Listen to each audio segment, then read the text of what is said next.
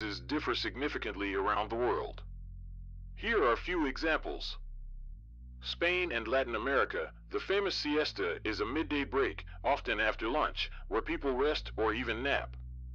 Although modern schedules have reduced its prevalence, it's still a cultural practice in some regions. In Japan, there's a practice called inamiri, meaning sleeping while present.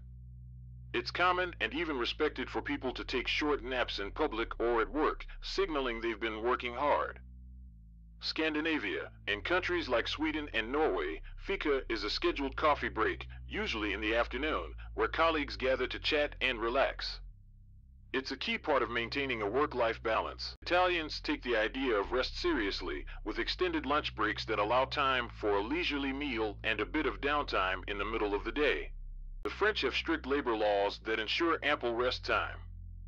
Employees typically enjoy long lunch breaks, and many businesses close for several hours during lunch.